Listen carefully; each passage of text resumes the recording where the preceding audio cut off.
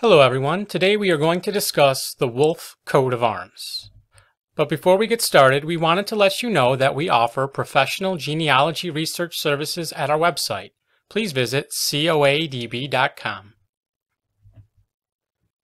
First coat of arms to discuss belonged to a Frenchman of Jewish origin. Marc Francois Jerome Wolff, born 1776, was the first general of Jewish origin and career officer in France, seen here, totaling more than 40 years of service, a commander of the Westphalian Cavalry, who was made a baron in 1819. Next we have Wolff de Moorsel of Hainaut, Belgium.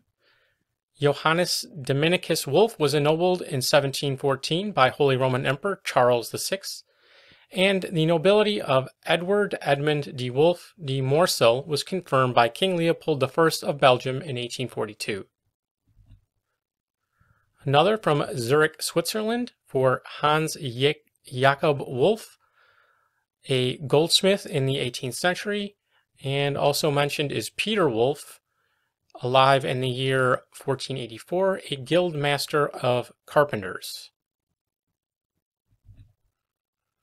Another for Wolff von Sion or Sitten in the canton of Valais, Switzerland, a family who descended from Marcus Wolff, who died in 1577, the mayor of Sion, captain in the service of France of the Holy Roman Empire, whose son Nicholas Wolff held many offices. Another from Bern, Switzerland, a family of professional smiths and weavers who descended from Peter Wolff of Merton, who was made a citizen around the year 1540. Another from Regensburg in eastern Bavaria. Another from Nuremberg, Germany. One for Thomas Wolff and his brother Jacob Wolff, granted a coat of arms on May 2nd, 1649 from Cologne, Germany. One from Prussia for Johann Wolff, ennobled August 23rd, 1563, and Johann Christoph Wolff, delegate of Breslau, was ennobled in 1743. Another for Paul Benedict Wolff, Lord of Hasselberg and Frankenfeld, and his brother Georg Adolf Wolff, Lord of Mogeln, ennobled in Prussia on October 2nd, 1786. Hans Wolff was ennobled in 1563, and Gottfried Wolff, councillor and delegate at Breslau, was ennobled with the predicate von Wolfsburg on May 4th, 1669. Another for von Wolff of Latvia,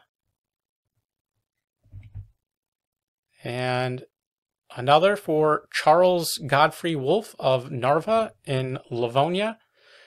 He had son Godfrey Wolff, who was created a baron of the Holy Roman Empire in 1761, and another son, Jacob Wolff, was created the first baronet of Town Hill in County Southampton, England, in the Baronetage of Great Britain in 1766. Another for Wolff von Westerode, who descended from Walter de Wolffs, born around the year 1350.